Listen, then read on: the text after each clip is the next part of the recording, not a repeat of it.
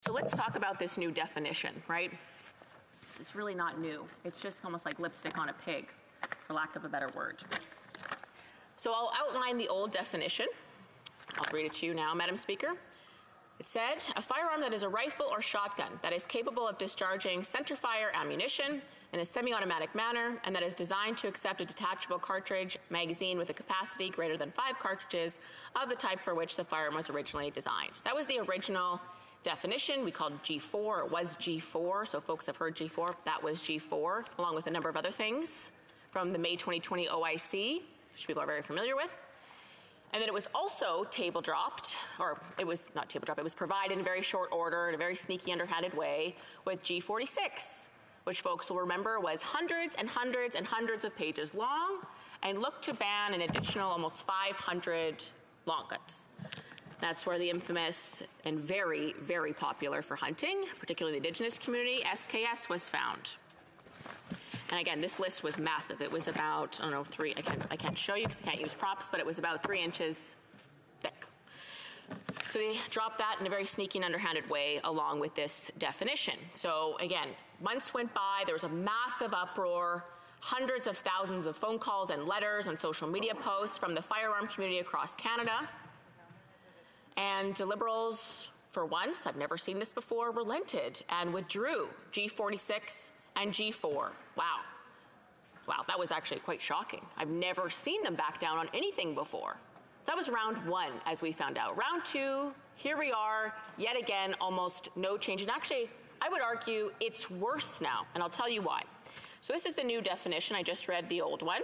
It says a firearm that is not a handgun and that discharges centerfire ammunition, mentioned before, in a semi-automatic manner, mentioned before, and was originally designed with a detachable magazine with a capacity of 6 cartridges or more. And so there was a bit of weasel word change there, but very, very subtle, Madam Speaker. And so the reason they mention that a firearm that is not a handgun, it's interesting, more weaselly maneuvering here. The French translation for what they originally had was fusil de chasse, which means hunting rifle. That was the direct French translation of what they were trying to ban last year, late last year. But of course, there's tens of thousands of hunters, sport shooters, and farmers in rural Quebec. I think the Bloc forgets this, but there are. And they were in an uproar, obviously. So now the government has worked this out so that, oh, at least it doesn't say hunting rifle in French. But that is the translation of what they were trying to ban just in November. Let's just be clear about that. They've just switched around the words a little bit, Madam Speaker. Very interesting. They are bringing forward a Firearms Advisory Committee.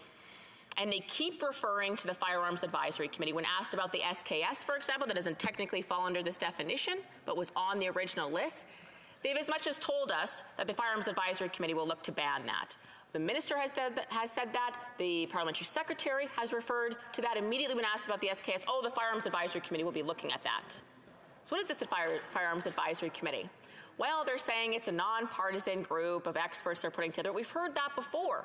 They've had similar advisory committees for firearms, and they've had some of the biggest anti-gun groups in the country on that so-called advisory committee that they've had before in a previous iteration. So I don't trust for 1 minute that there's going to be advocates for lawful firearm ownership for hunters, sport shooters, farmers, and Indigenous Canadians in this regard, from this perspective, on that committee. Not for 1 minute, Madam Speaker, do I trust that that's going to be the case. And they keep referring to that committee whenever we ask about the SKS.